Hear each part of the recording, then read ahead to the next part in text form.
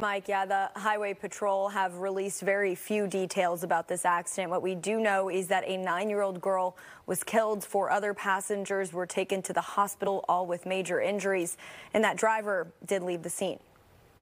According to CHP in Contra Costa County, an SUV with 6 people in it, traveling northbound on Interstate 680, went off the road just after 5 a.m. on Sunday and crashed into a median at the Interstate 680 and Highway 242 interchange. The SUV flipped multiple times, causing the people inside to be ejected. A 9-year-old girl was pronounced dead on scene, and 4 other women were taken to John Muir Hospital in Walnut Creek with serious injuries. According to